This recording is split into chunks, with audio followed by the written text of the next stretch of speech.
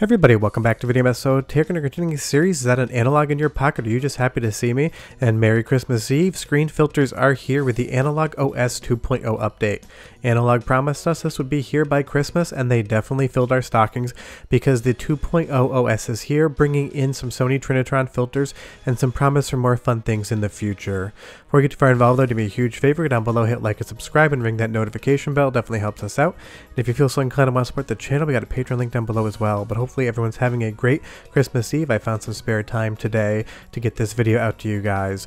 But this has been one of the most requested features for Analogue Pocket under OpenFPGA. Different screen filtration filters have been available on the cartridge port, but for the longest time, if you wanted to play anything on OpenFPGA, you just got the HDMI output and that was it.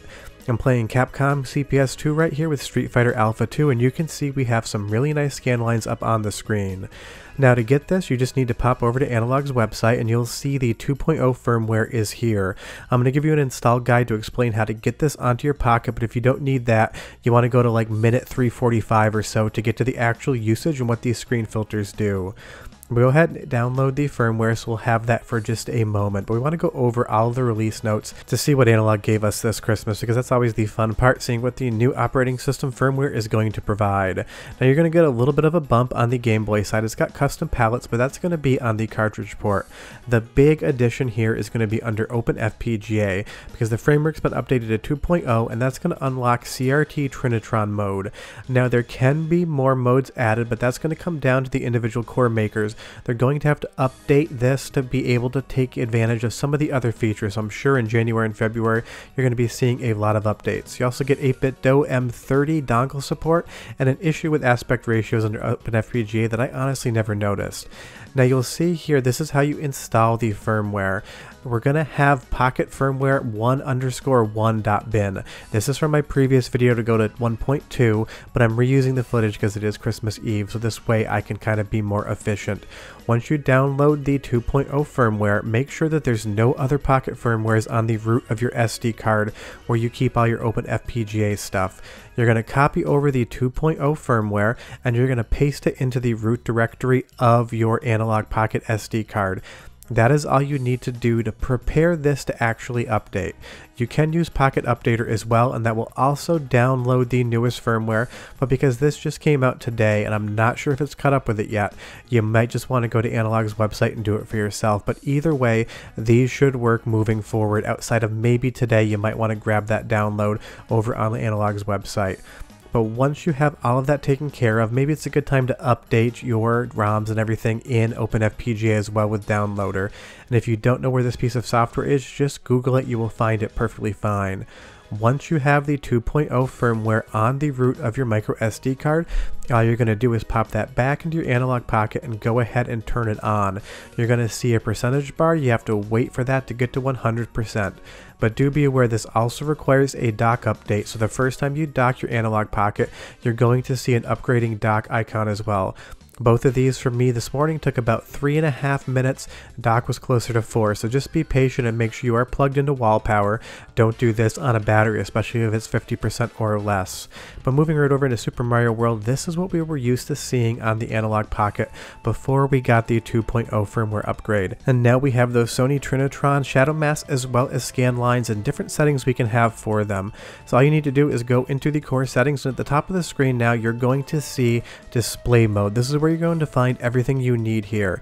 If you click into display mode, you're going to find two toggleable options, normal or CRT Trinitron. If you want to reset everything to defaults, you can, but if you go ahead and select CRT Trinitron, you're going to see that you get all of the shadow masks over the screen, and it's going to shrink down a little bit. You can increase the size of this. You just need to go into the menu, go to size, and go to integer plus. I do believe this is changing the integer scale ever so slightly, and it might be cropping it. I'd have to do some more examination, but for full screen on the dock, this is probably what you're going to want to be using. And now we have these awesome scan lines over top Super Mario World, and they look spectacular. But let's move over to something like Neo Geo, something I love more than any other console around. Once you get to integer plus, you're going to see that we have different options for aperture grills and scan lines.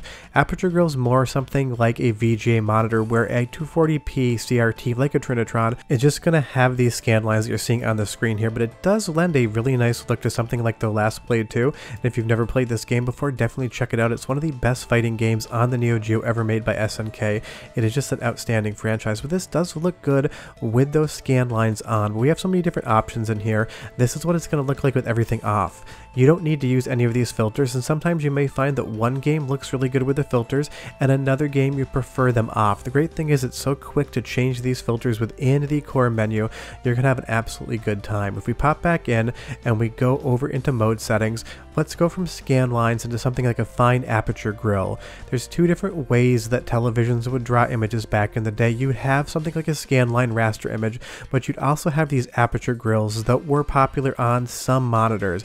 This is going to be a completely different look than scan lines, and honestly, at least in this sunset area in The Last Blade 2, I find it to actually be a little bit heavy-handed. That's not a knock on the filter, but if we pop back over to scan lines, it's just such a better look. This is going to be game to game, system to system, and even level to level dependent on what you think works.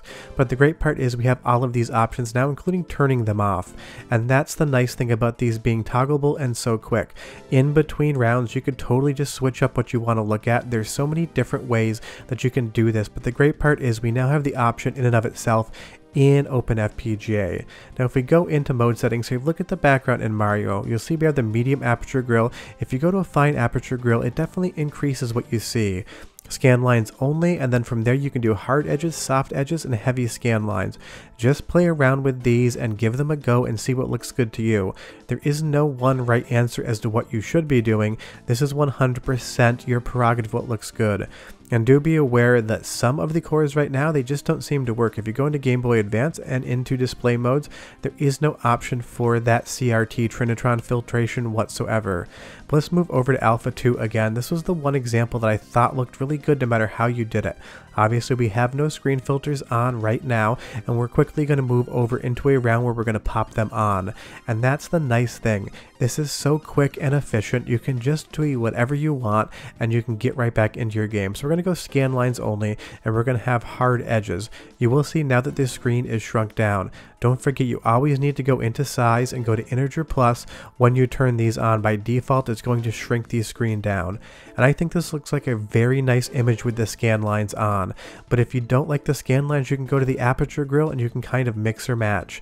In the round here against Zangief, it just kind of makes that screen in the back showing those Russian letters a little bit softer, and it looks a little bit closer to arcades. Most of these games on the arcade side would have run on 15 kHz monitors, so I would recommend using these scan lines over the kind of shadow mask or aperture grills. But look at the exhaust there on the jet. You can see the lines through it, and it has a little bit of an illusion breaking flicker here without those scan lines on. There's certain features in 2D games that are just going to look better when they actually are on a CRT monitor, so having these scan lines over top kind of actually mellows the image out and makes it seem closer to what it really would be in real life. Now unfortunately, the one thing that didn't come in 2.0 was DAC support. There is still no efficient way to get your Analogue Pocket on the dock over to a CRT television, but honestly, scan lines are here, aperture grills are here, and that is a Christmas gift in and of itself. So if you follow this guide, you'll be playing with it on Christmas Eve, and you can pop your Analogue Pocket open on Christmas morning and get some scan line goodness. And I'm sure a lot of people are going to be getting pockets under the tree. So if you find this video on the 25th or 26th and you need any help, leave me a comment down below and I'll see what I can do. But it's Christmas Eve, and Analogue gave everyone an early Christmas gift with the 2.0 OS for OpenFPGA and Analogue Pocket. Hope everyone's having a great holiday so far. Tell me what you hope to get for Christmas down below, and I will see you guys next time. I'm going back to drinking my Bloody Mary. Bye-bye.